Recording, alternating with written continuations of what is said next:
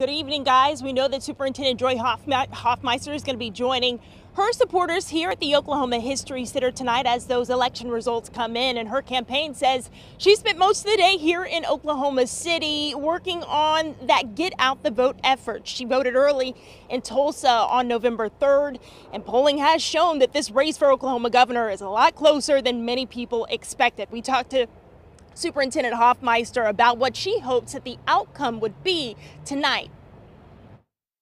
We have been working with Oklahomans all across the state. They are ready for change, and they know that it's time to put the focus on Oklahomans, not any self-dealing, but instead have a governor that is working for the people, supporting education, world-class schools, safe and healthy communities, and the infrastructure for great jobs.